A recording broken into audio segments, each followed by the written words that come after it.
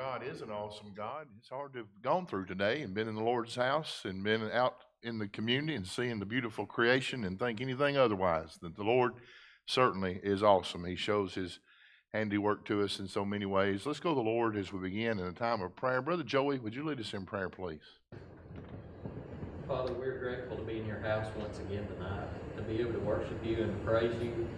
Lord, we do thank you for a beautiful day that it's been. Lord, thank you that we've all been healthy enough to enjoy it. And Lord, we thank you that we get to look out among the flowers and the trees and just see your hands at work.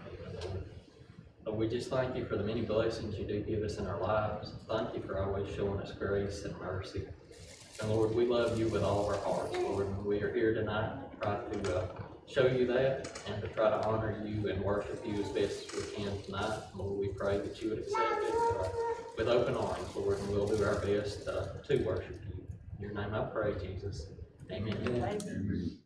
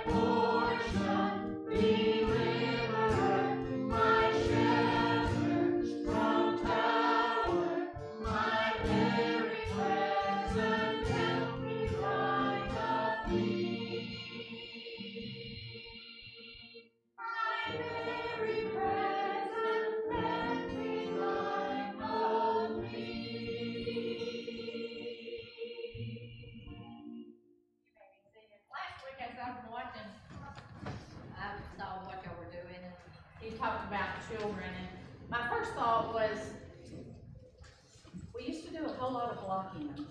Oh, yeah. You know how I call this Jane? And, it was hard, One time we had a little girl just show up. We didn't even know she was coming. And, she would open the door to some of the girls' rooms, and they'd all scream. And she started coming here, and I think she was saved here. And we turned that little girl away. But my point is this, children are special. And those lock-ins were hard. We didn't get much sleep, but they produced a lot of fruit. And I just thank the Lord for the ones that participated in it. Amen. It's good to see you this evening, or whatever time it is. Doesn't the time change really mess with you? It does with me, but it's church time, whatever time that is. We're here, and so if you have your Bibles, we're going to be in Matthew chapter 18. Some of us were discussing it in the hallway this morning before the early service, and Fred, I told him it reminds me of going to Zambia or South Africa just a little bit. You get on a plane, they keep it dark like they do a chicken house, so you don't know what time it is. So you just fly in darkness for about 16 hours, and you land, they tell you it's sometime, and you just have to believe them. But what you really know is it's 6 hours different than it is here, and it's kind of tough, and it's even worse, I think, going to 12 hours to go to Taiwan. So anyway, so we're whining and moaning like we do in America over little things, but it could be worse. We could not just lost an hour, we could be losing part of our life. And in some ways, I think some people say, well, we've lost a year. Well, only if we've given it up we lost it. We don't have to say we've lost a year. We can reclaim, redeem the time. The days are evil, the Bible says, so let's make the most of the time. So let's don't let time get away from us. I appreciate what Delilah said. Last week's sermons dealing with children. Let's be aware. Let's keep saying yes to children's ministry, whether it's breakfast duty, whether it's vacation Bible school, whether it's Sunday school teaching of the children, whether it's driving a van on Wednesday. There's something for everybody in ministry, and there's something for you dealing with children. So we're looking forward to what God is reviving us forward to do, and we can't wait to see what that looks like as we go forward into the spring. And we're glad that you're here tonight. We're going to pick up part 2 of a sermon series that I said this morning that most people wouldn't like. Well, I was surprised. Several people said, "Oh no, we really needed that." So I hope that we all understood what we meant by that, which is it's more fun to preach on some topics. It's not really fun to preach on dealing with sin, except for the fact that what we realize is instead of a process and a protocol manual that we, in case of emergency, break glass, then we get it out, and then we say, well, this is the worst thing I've ever been through. Let's do 1, 2, 3, see if it'll work out. If we would not relegate Matthew 18 to that kind of position in our life, if we put it in the first part of our life, in the heartbeat of what we do every day to keep our accounts new and fresh and short, and any kind of shortcoming we have with others or others with us, we'd find that we wouldn't get to step 3 very often. And we'd take sin more seriously every day, but not just their sin, but we'd take our sin more seriously every day. So this evening, we're going to kind of pick up, and we're going to address some things that some of you said, well, you didn't really get that covered. We're going to pick up today and go forward, and we're going to begin in verse 18 and read through verse 35. So if you'll stand with me, we're still preaching on 2020 hindsight, looking back in a year where maybe you didn't get all the sin dealt with that you should have, but we can catch up, and we can get our accounts made right. Verse 18 says, "Assuredly, I say to you, whatever you bind on earth will be bound in heaven, and whatever you loose on earth will be loosed in heaven. Again, I say to you that if 2 of you agree on earth concerning anything that they ask, it will be done for them by my Father in heaven. For where 2 or 3 are gathered together in my name, I am there in the midst of them." Then Peter came to him and said, "Lord, how often shall my brother sin against me and I forgive him? Up to 7 times? And Jesus said to him, I do not say to you up to 7 times, but up to 70 times 7. Therefore the kingdom of heaven is like a certain king who wanted to settle accounts with his servants. And when he had begun to settle accounts, one was brought to him who owed him 10,000 talents. But as he was not able to pay, his master commanded that he be sold with his wife and children and all that he had, and that payment be made. The servant therefore fell down before him, saying, Master, have patience with me, and I will pay you all. Then the master of that servant was moved with compassion and released him and forgave him the debt. But that servant went out and found one of his fellow servants who owed him 100 denarii, and he laid hands on him and took him by the throat, saying, Pay me what you owe me. So his fellow servant fell down at his feet and begged him, saying, Have patience with me, and I will pay you all. And he would not, but went and threw him into prison till he should pay the debt. So when his fellow servants saw what had been done, they were very grieved, and came and told their master all that had been done. Then the master, after he had called him, said to him, You wicked servant, I forgave you all the debt because you begged me.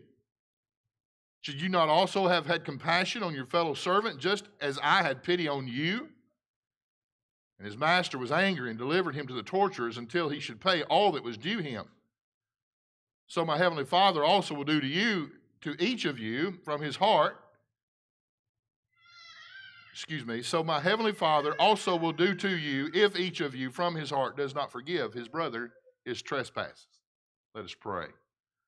Lord, we thank you for this day. Thank you for an opportunity to open the treasury resource of your word, and Lord, let you pour into us the wealth of wisdom, not of this world, but of eternity in heaven. God, that you give us an opportunity to live this life based on your resources that empower us together to take a stand against what's wrong, but to take a stand in favor of what's right. God, we thank you that love and grace are never wrong. God, we admit to you that we are often selfish, judgmental, and harsh with others while we seek grace from you. God, we pray that you would impress upon us continually that we would measure others with the same measure with which we would like to be measured by.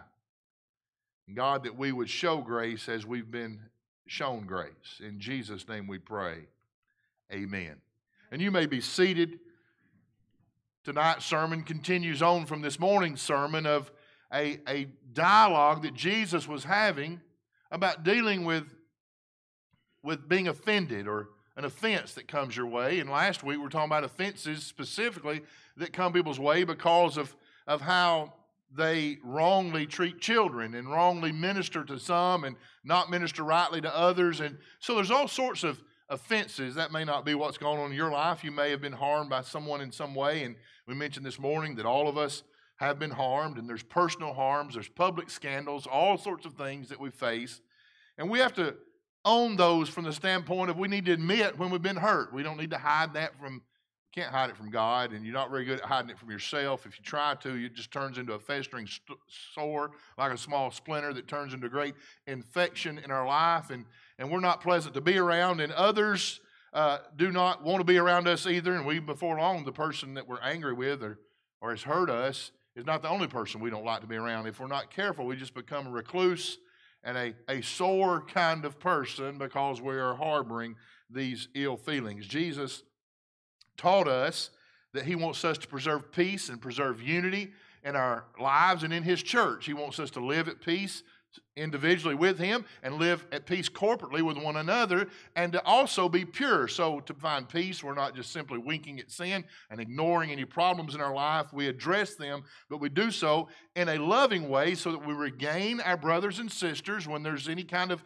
separation or any kind of strain in our lives because of sin. We want to regain that brother or sister. We want to reaffirm our love for them, and he gives us this system, if you will. Go alone individually. If that doesn't work and they don't hear you, you go back and you take others who are mature, who can handle responsibility. You don't have to put that out on the internet to take applications among 1,000 people because that defeats the point. You just need a couple people to go with you to help in this situation, to sort through your soreness and their sin and find the intermediary ground and to find a solution. When solutions are offered, we need to accept those. If we're not acceptable to the solution that's offered, we need to have an offer ourselves of what would satisfy the harm that's come. If it's not within you to accept an apology or offer a recourse, then we need to understand that sometimes that sin is now on us now because we're not willing for someone to be reconciled. And so we see that Jesus' process necessitates our personal involvement and also, in a sense, the public involvement of others who are in the church and who are Christians and who are mature. And sometimes, if that doesn't work, we get to the third step we saw this morning where it can come up before a larger group of people referred to as the church. Now, one thing we didn't go through, as of this moment, the church, as we think about it, didn't exist, okay? So for some who think, well, this has to be a Baptist deacons meeting they're talking about right here, the church didn't come about to Pentecost, and so Jesus is looking forward to a group, but even there would have been called out ones, the ecclesia, those who are called. And so that may look different if you're in Georgia versus if you're in Mexico versus if you're in Taiwan versus if you're in Zambia. What he's talking about there is you can tell it to a larger group of people that collectively will now relate to this person who is in sin in a different kind of way. That's right. We're going to throw a rock at them. No, we're not going to throw a rock at them. We're going to throw love at them. We treat them as someone that now that we don't say they're probably saved, we treat them now as someone that in our spirit we say that they may very well be lost.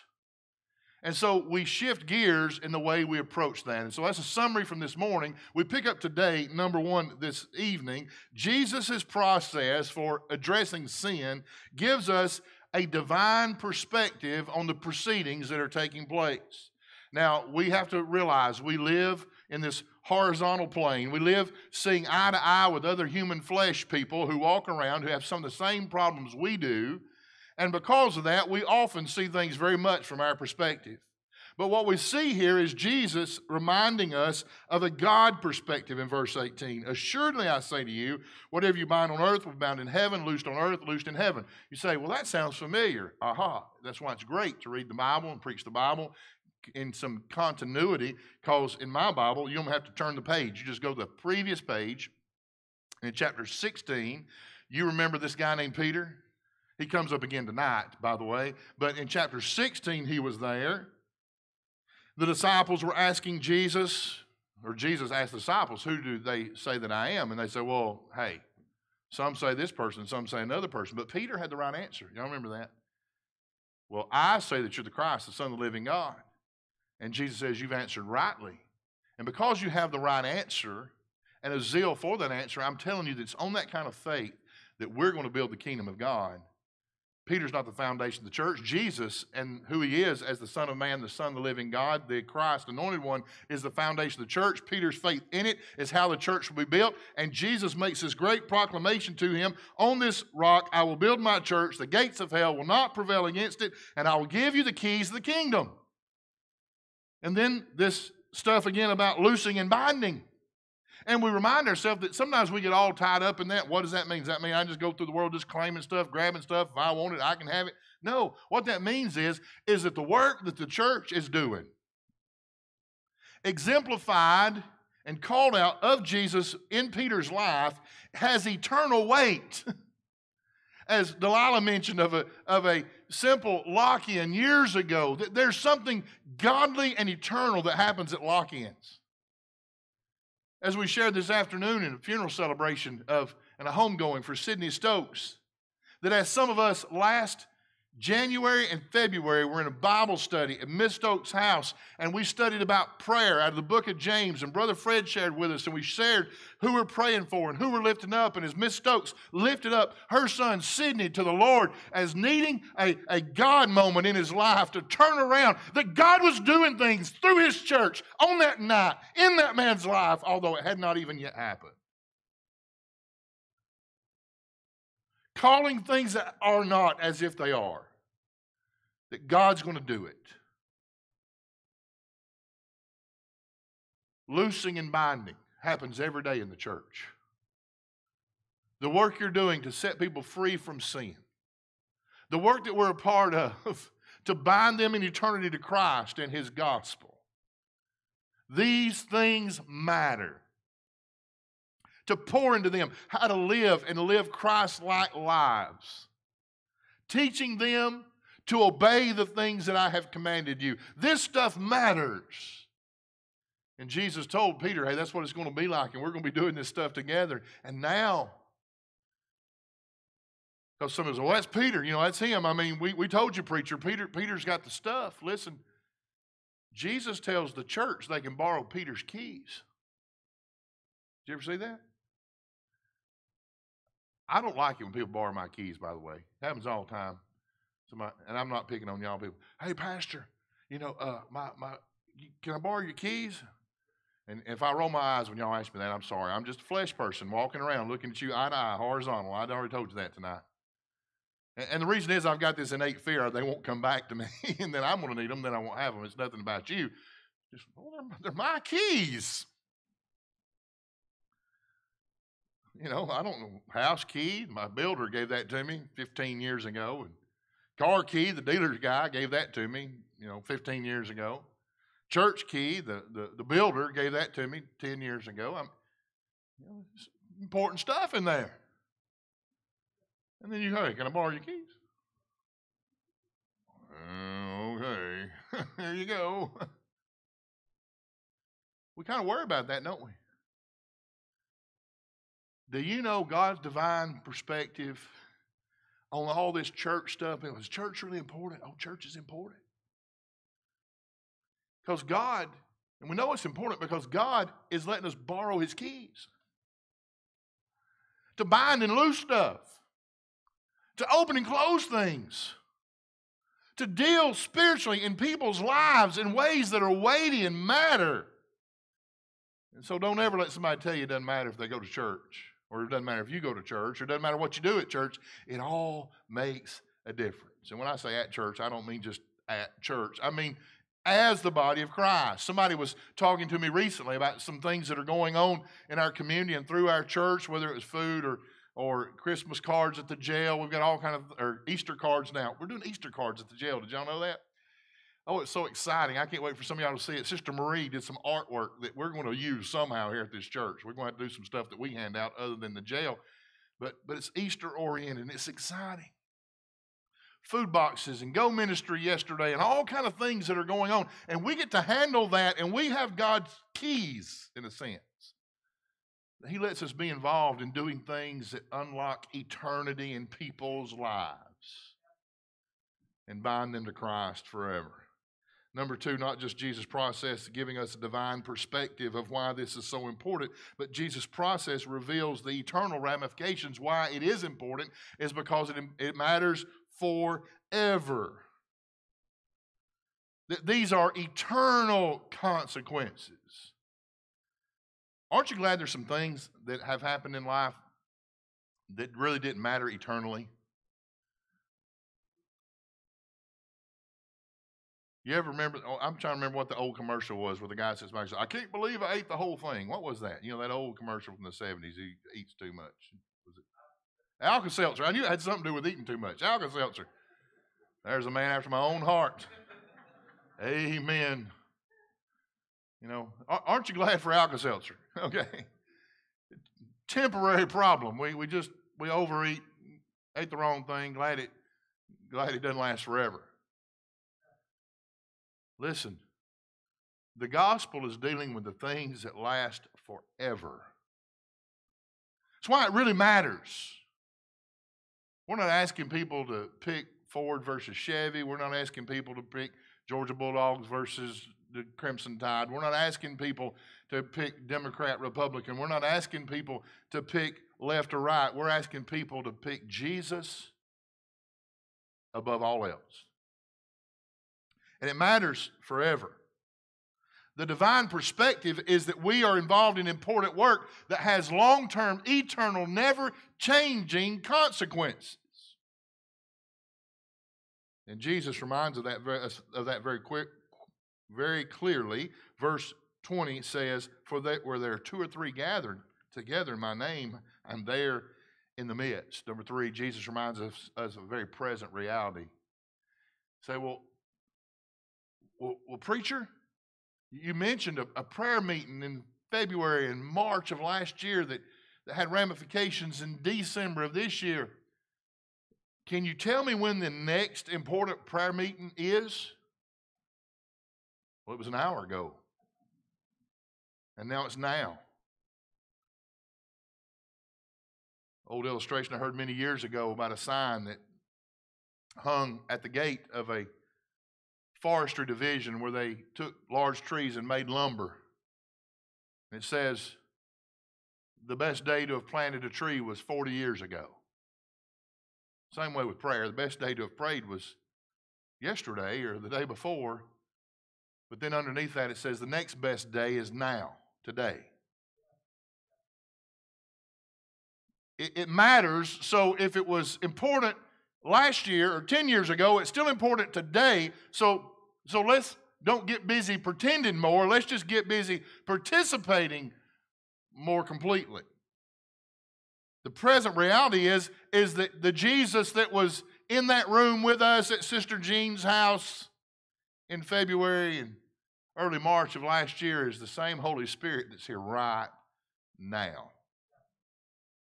So when you're dealing with sin, when you're addressing it with truth and approaching it with love in people's life, you need to know that the Holy Spirit is in it to win it with you.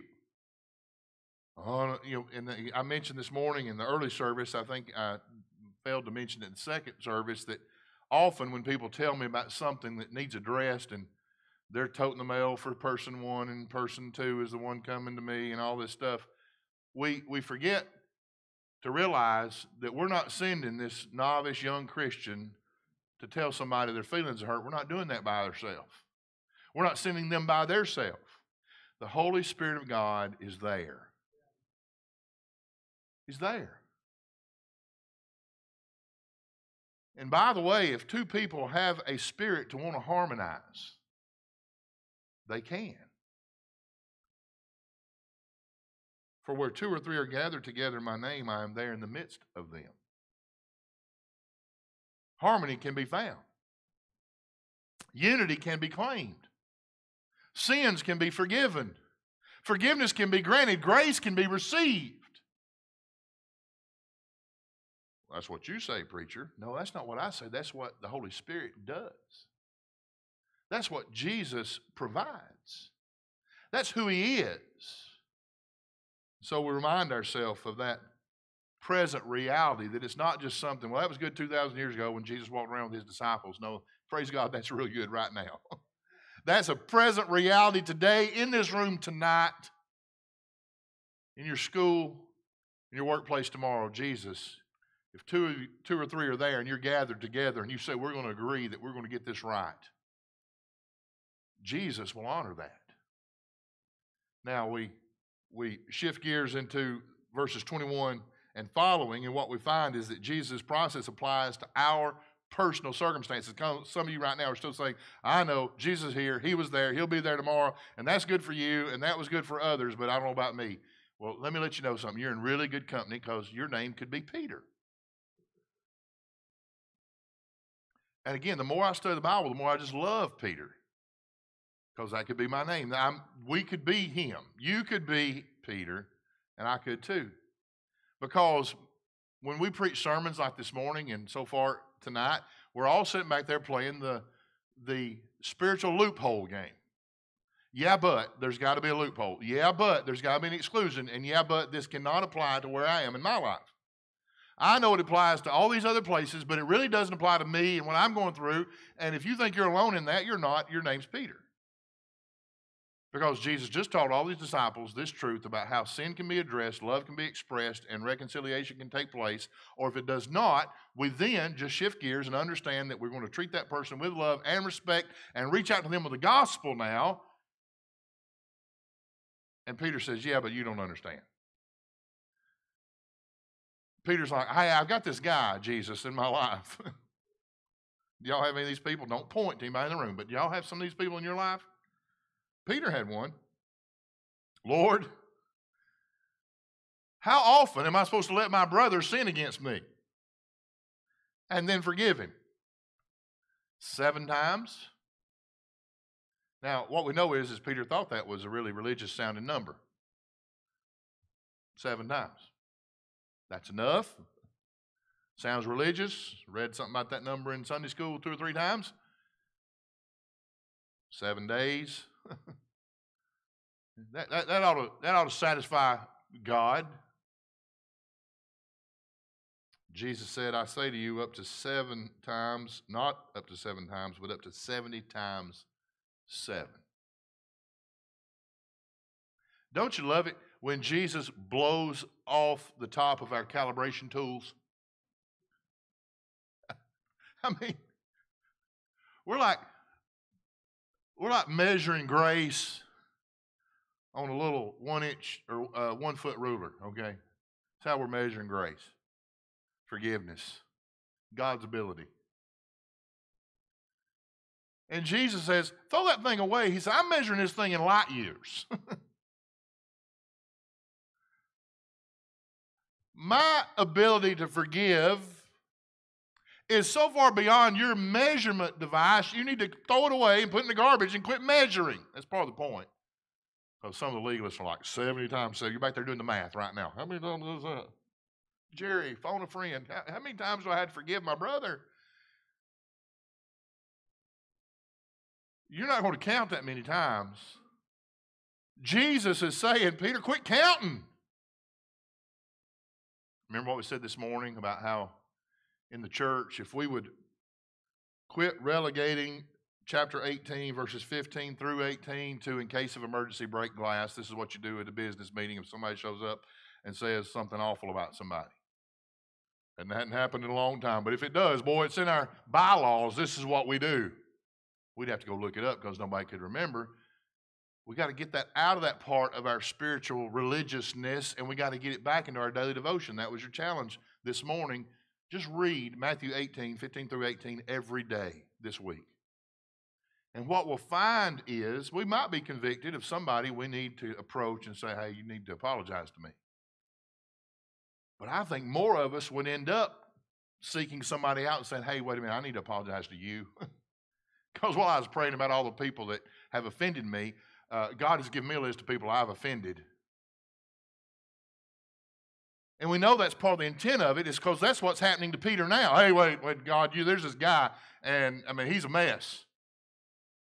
And how often am I supposed to keep up with that? And Jesus says, quit keeping up with it. And don't you know that just made Peter mad initially? And then Jesus tells this marvelous story about this ruler that had this guy that owed him a bunch of money, so much he couldn't pay. And he goes and he says, you need to pay me, and if you don't pay me, I'm going to throw you in jail, and I'm going to sell your wife, sell your kids, and I'm going to take all that, and maybe you'll pay off. And he just begged him, said, no, don't do that. Please don't do all that. I'll do what I can. I'll pay forever. I'll make it right. Fell down, it says, verse 26. Asked for grace and mercy. Verse 27, the master was moved with compassion. Released him and forgave him his debt.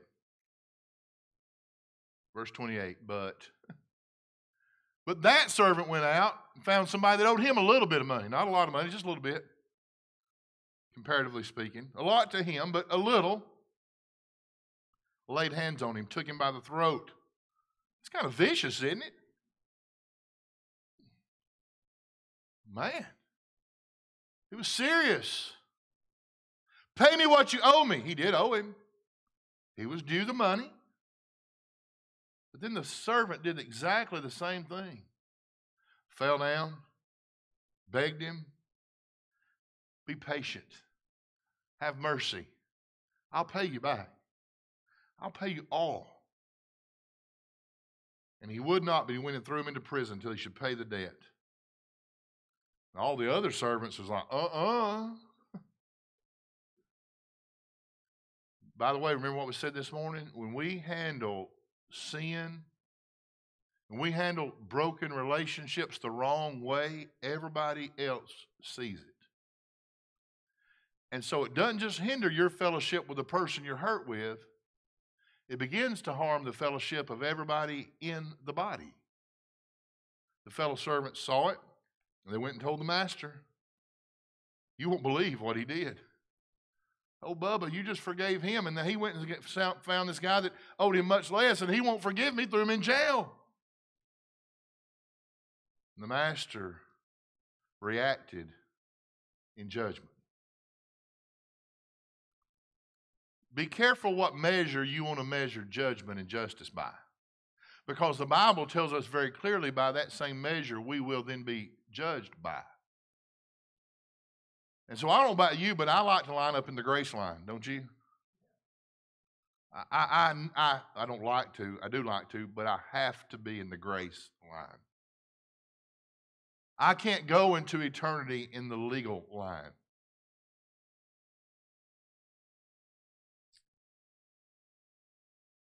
I can't stand before God based on what I can do for him.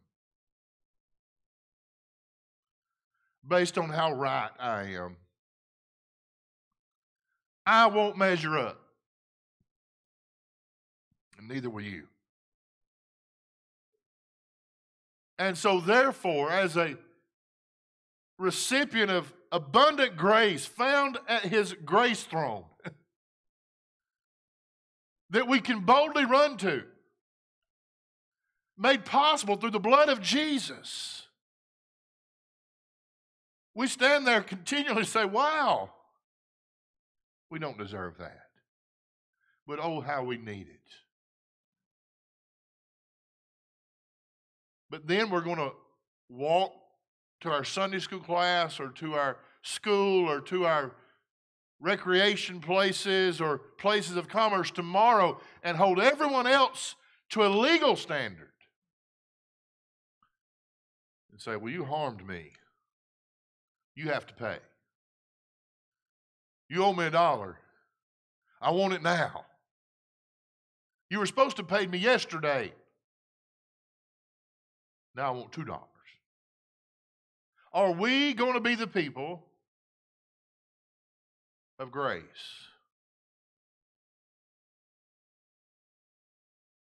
That's a question we have to answer daily. Are we going to extend the grace to others that Jesus daily extends to us? I hope the answer in our lives as a church is yes. Now, Jesus is not telling us this in order to wink at sin and overlook wrongdoing. He's showing us this in order that we might align with the unchanging compassion and character of God. That as we walk on this horizontal plane, looking at others eye to eye, day in and day out, we will see others who fall short, who mess up, who sin, and sometimes that sin is pointed toward us. But as we remember too, when we get up in the morning and look at the mirror, we'll look at the one who has sinned against us more than anybody else. Nobody's done to you what you've done to you. We fail. And yet Jesus has forgiven us. So when we walk out of the bathroom looking at ourselves in the mirror and run into that first person who cuts us off in traffic, how are we going to respond? We deal with that first person who's been brutal verbally to us at school. How are we going to respond? You log on your phone. Most of you, before you roll out of bed, it's the first thing you do. You turn your phone. There it is. And somebody's twittering or snapping or chatting or doing whatever they do nowadays, and it's about you. How are you going to respond? Listen, some of that you better have worked out in your heart before it happens. Because if you're not, you're going to respond by the flesh. You're going to demand your pound of flesh from them. But God gives us this story to recalibrate us according to how Jesus sees us, to say, look, Jesus knows what he's done for you.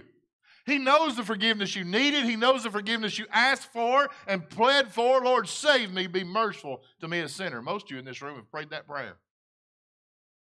And if you did pray it, Jesus heard it. He says he will.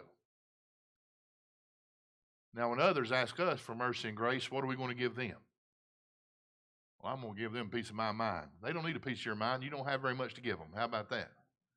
And neither do I. I need to hang on to what little I have.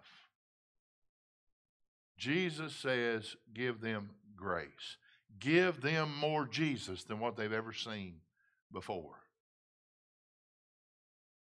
We need to align in our relationships with one another in such a way that we align ourselves with the unchanging compassion and character of God.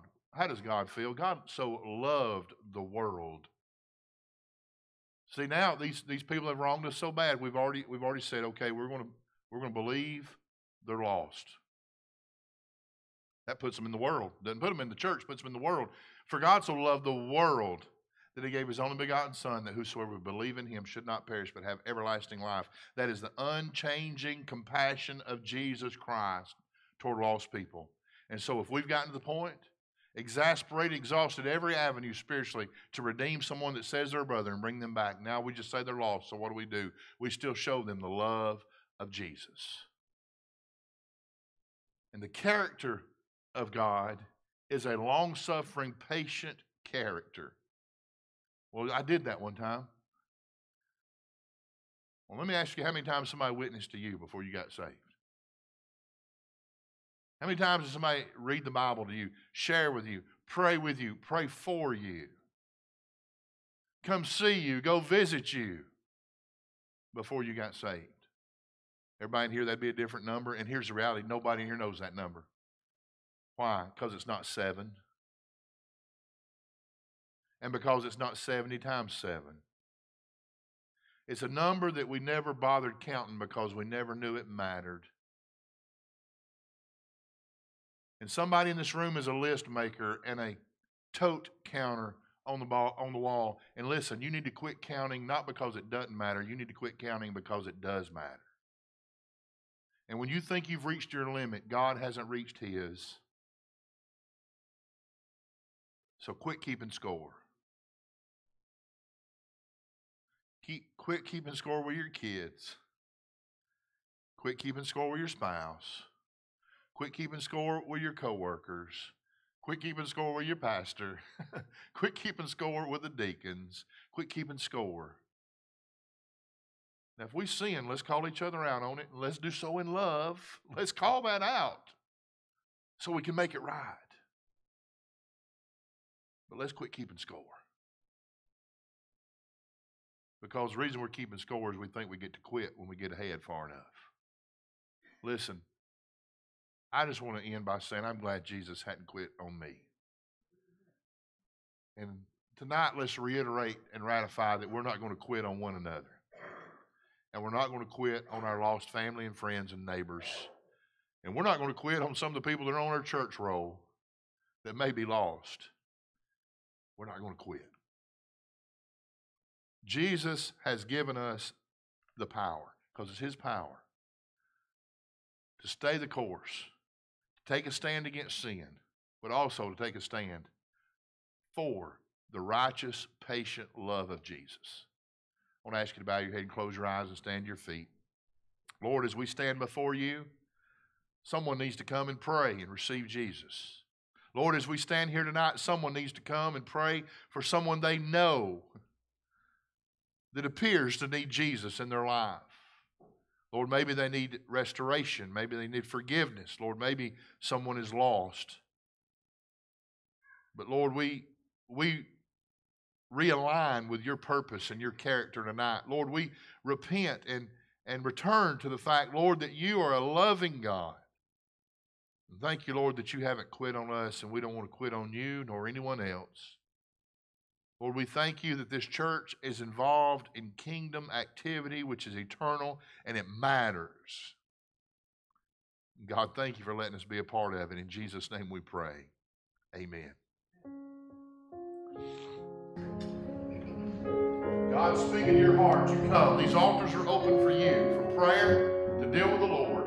You come. As we sing, you be obedient. I have decided to follow Jesus. I have decided to follow Jesus. I have decided to follow Jesus. No turning back. No turning back. Go with me, I still will follow. Go with me, I still will follow. Go with me, I still will follow. No turning back, no turning back. My cross I'll carry till I see Jesus. My cross I'll carry till I see Jesus. My cross I'll carry till I see Jesus. No turning back, no turning back. The world behind me, the cross before me. The world behind me, the cross before me. The world behind me, the cross before me. No turning back, no turning back. All God's people said amen.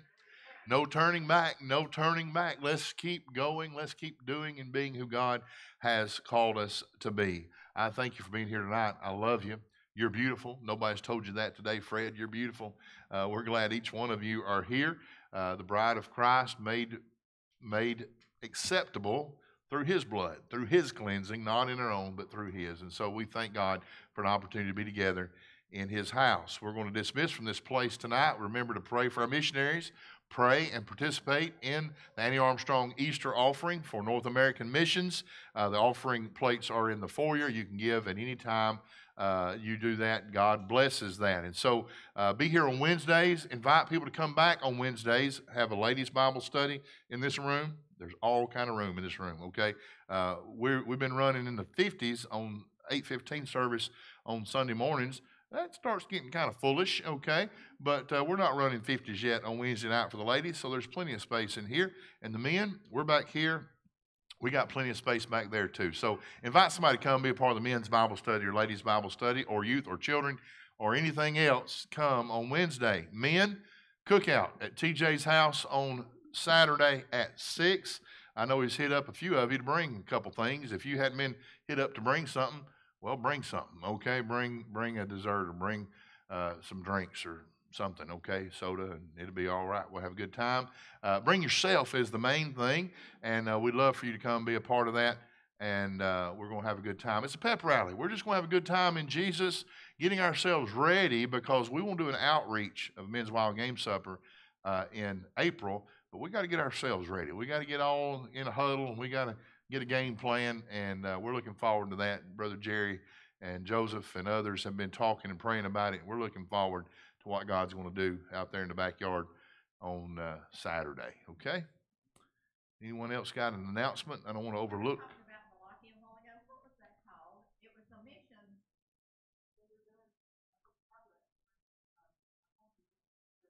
And we would do a study and we'd rotate around to the rooms and it was really neat and the girls really enjoyed it. I just wanted to make clear it just wasn't a fun time, it was a mission. Okay, it was a missions lock-in. All right, well, good. Learned about missions. I think Delilah, yeah, I think Delilah and Paul are going to be organizing one for long. Jane, all right. No, some head no. But hey, maybe we can organize a what do they call that? Where you go from place to place? Progressive. We could have a progressive mission study. Hey, there's an idea. All right, we're going to come out of this thing, and God's got some stuff in mind for us, and we want to find it. We want to do it. We want to be who God's called us to be. I love you. My prayer is that God will bless and keep you until we meet again. If I can help you, let me know, because I'm not a mind reader. I can't figure it all out all the time, but I love you, and thank God for this day. It's been a great day. May God bless you and keep you.